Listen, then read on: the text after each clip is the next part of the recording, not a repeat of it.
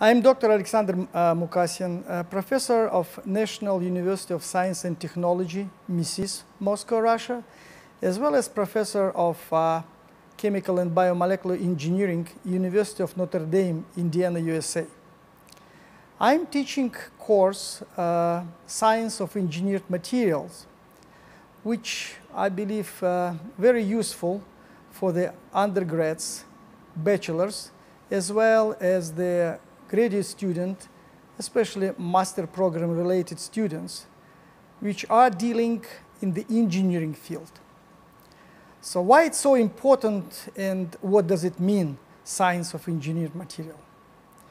Importance of the field one can recognize if he or she refreshed the mind about the classification of the human being. You know that the ages in this classification, all ages, they do have names which are related to materials. Indeed, Stone Age, Iron Age, Bronze Age, believe me, 85% of discoveries in the mankind history were made based in the discovery in materials. For example, semiconductors, so gave the name of our age, the previous age is a silicon age. Now maybe we are living in the nano or biomaterial age, and who knows what will happen then. On the other hand, believe me, so engineers from any kind of areas, including chemical engineers, mechanical engineers, material science engineers for sure, electrical engineers, and so on and so forth, more than 75% of their work are dealing with materials. So what we are talking about in this course? Idea is very simple. So everybody wants to use materials under some operational conditions in their projects. These conditions dictate the material properties. Different type of properties. We are talking about physical properties such as melting point, electrical conductivity, thermal conductivity, as well as mechanical properties, elastic and plastic ones.